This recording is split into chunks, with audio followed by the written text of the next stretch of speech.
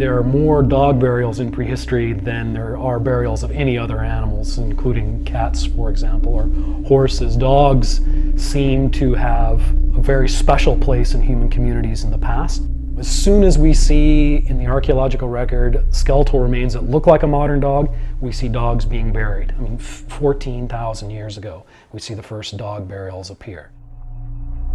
I started about 12 or 13 years ago doing archaeology in Siberia around Lake Baikal as part of a long-standing archaeological project that's centered here at the University of Alberta.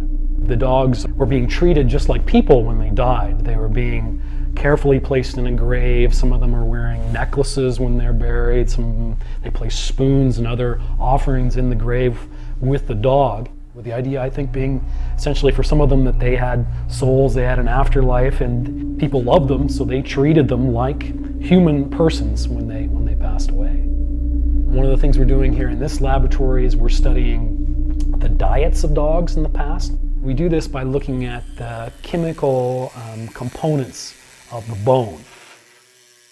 The big question in dog domestication research has been, where and when did dogs emerge from wolves? But I don't think it really tells us very much. I'm more interested in what can we learn about people's relationships with dogs in the past and learn more about our own relationships with dogs.